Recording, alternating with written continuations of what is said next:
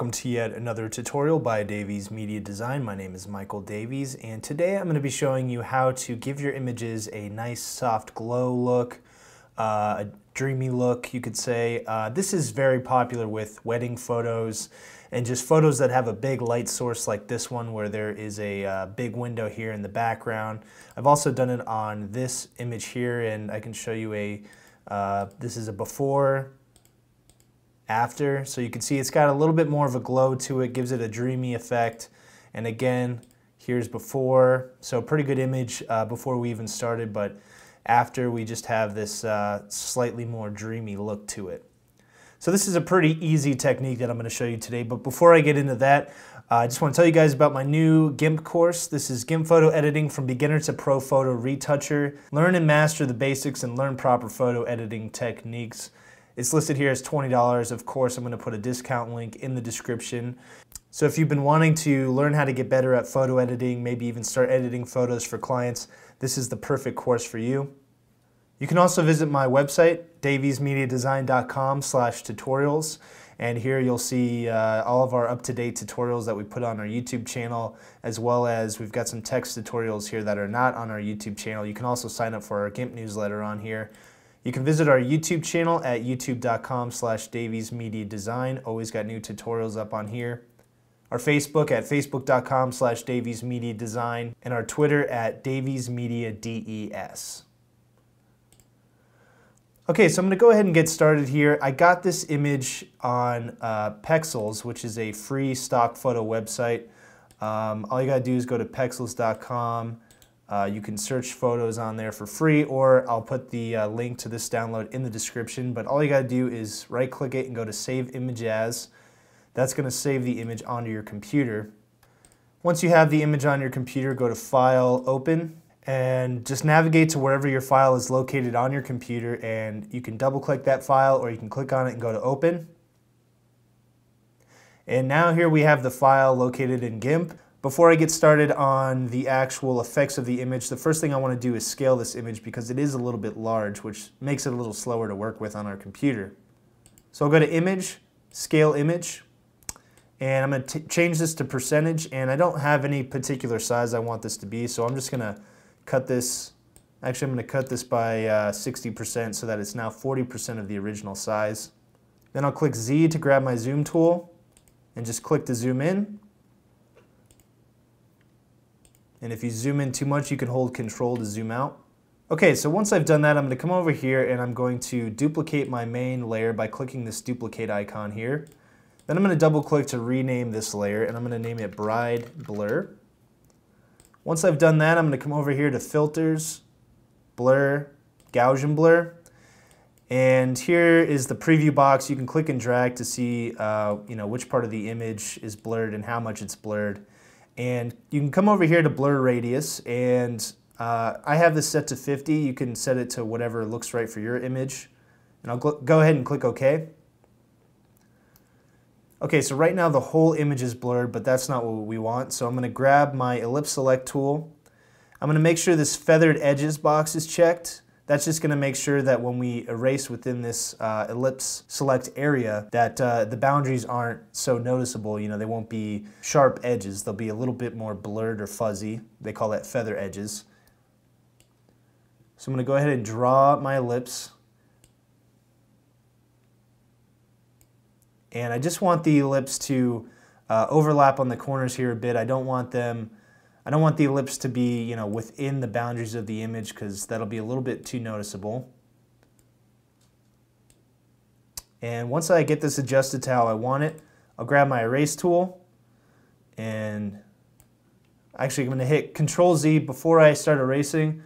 What I need to do is I need to right-click on this layer here and go to Add Alpha Channel, and that'll add a transparency to this image, so that when I erase it, now what comes up is the original layer below it. And by the way, you can increase or decrease the size of your eraser by dragging over here, or you can use the left or right brackets on your keyboard.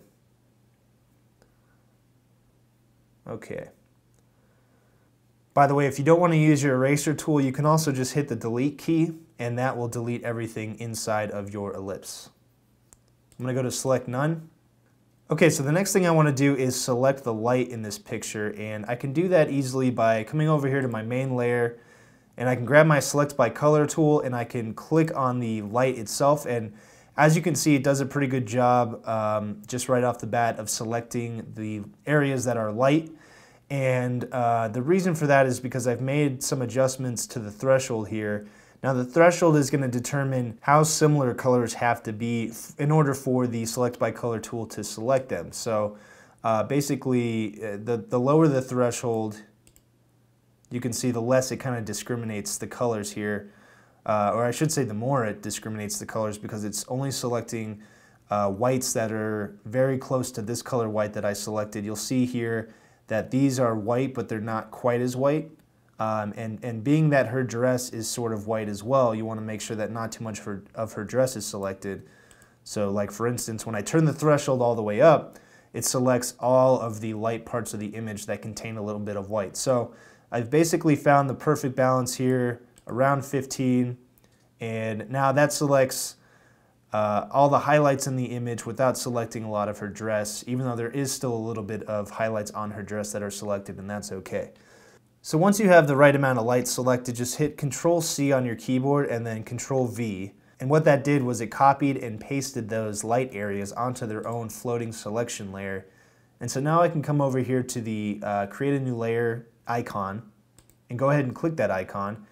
And so now when I hide the other layers, you'll see that the light itself is on its own layer.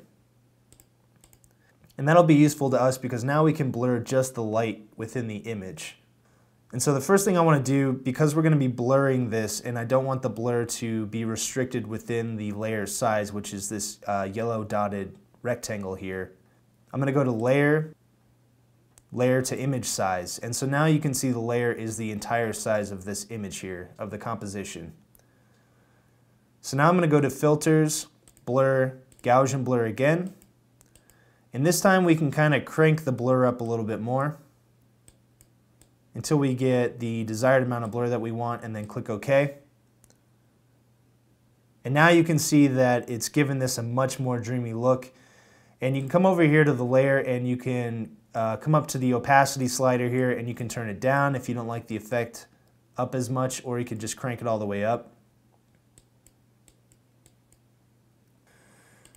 Now the next thing we can do is we can come over here to our bride original layer, and we can come over here to the Levels tool. So I've actually added this icon to my toolbox. I have a tutorial on my channel on how to do that. Otherwise you can go to Colors, Levels, and I can come over here to Channel and I can change the levels for red, green, or blue within the image. And so if I select red, if I come down here to Output Levels, when I drag the black triangle here on the left side of this bar, you'll see that it adds more red to my image. So I'm going to add a little bit of red in here, not too much. If I come over here to the right side, that's actually going to add the opposite, so it'll add a little bit of cyan. And I can check or uncheck the preview box. And I'm just trying to add a little bit of subtle colors in here. Then I can come over here and do the same for the blue channel. And when I drag this over, the black triangle, that'll add more blue to the image. When I drag the white triangle over here, that'll add a little bit of yellow to the image. I can then come over here to Value and adjust the value of all of the colors within the image, adjust the levels of all the colors in the image, and just get a little bit more contrast in there. Click OK. And the last thing I want to do is sharpen this image a little bit, so I'll go to Filters, Enhance, Unsharp Mask, and here you can drag the preview window. I would drag it onto your subject's face, and I'm just going to keep the settings as they are, 5 radius, 40 amount, and click OK. And that sharpens the image up a little bit. So now we can see what this image looks like before we added the effect here, and then of course after. And so there you have it. It's got a slightly more dreamy look. All right, that's it for this tutorial. If you liked it, please subscribe to our YouTube channel, youtube.com/daviesmediadesign. You can also like us on Facebook, facebook.com/daviesmediadesign. Follow us on Twitter at daviesmediades. And of course, don't forget about our photo editing course on Udemy, GIMP photo editing from beginner to pro photo retoucher. I'm going to go ahead and put a link in the description so you'll get a discount when you enroll in the course.